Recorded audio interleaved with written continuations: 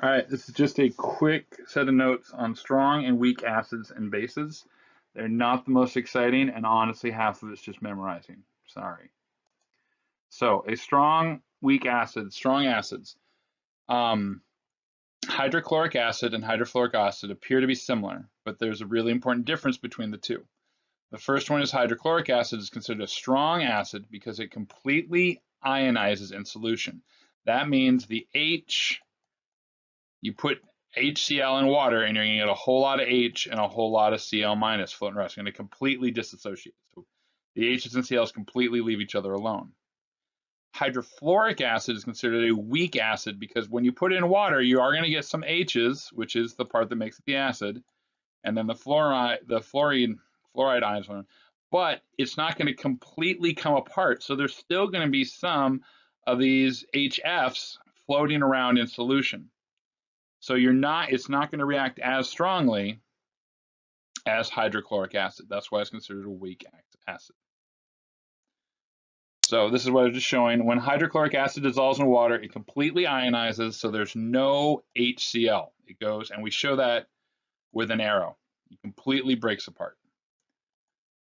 Okay, here's the thing. So there are 6 strong acids, and honestly, besides memorizing them, there's not a great way of remembering them besides that. Sorry. So 5 of them are called monoprotic acid, which means it's just H1. Okay, so the simplest types of acid. There's one which is diprotic, which is actually part of why it's so strong, is it actually, when it dissolves in water, releases 2 hydrogens. So these are the 6, and I'm sorry, you just got to know them. HCl, hydrochloric acid, hydrobromic acid, hydroiodic acid, nitric acid, perchloric acid, which honestly does not come up very often, and sulfuric acid. Those are the 6. You just got to know them. Sorry. A weak acid, here's an example. HF is a weak acid because it only part of it dissolves, and so you still have a bunch of HF still floating around, and we show that with the little double dash line. So if you see an acid reaction listed like this, and you see the double arrows, that means it's actually going back and forth because you put it in there and you still have some of the intact HFs floating around, and then some of the hydrogens and the fluorines there. Okay. These are some common weak acids. Honestly, if it's not one of the 6, they're considered weak acids. Okay. So these are, again, diprotic just means it's H2 something. Triprotic means it's H3 something. It's just vocabulary words. Don't worry too much about it. Some of them are actually have different, like sometimes they're weak as both H and H2. You just have to know the list. Okay.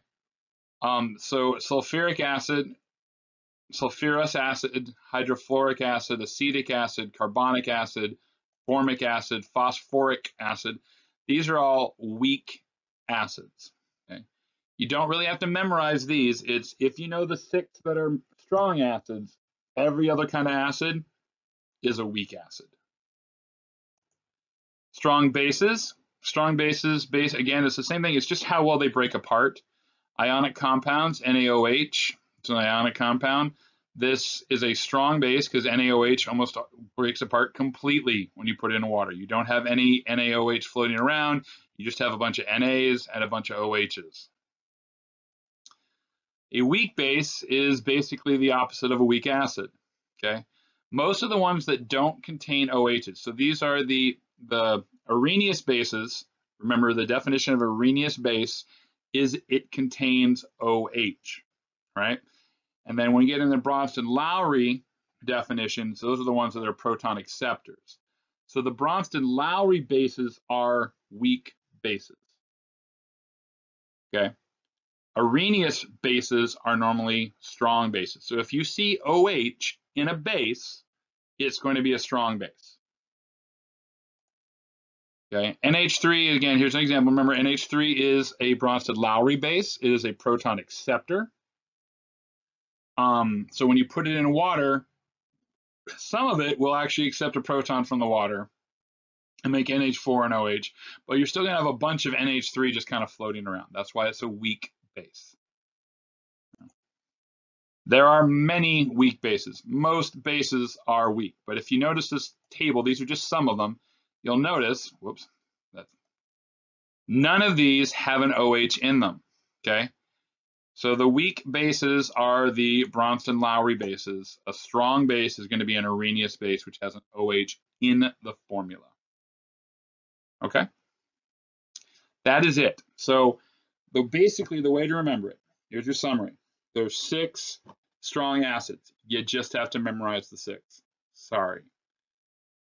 Weak acids are anything that's not one of those 6. Bases, strong bases, are bases that contain OH, so they are Arrhenius bases, are strong bases. Any other base, like the Bronsted-Lowry bases that do not contain OH, is considered a weak base. Most bases are weak. Okay. It's a lot of just general memorization. Sorry. All right, good luck.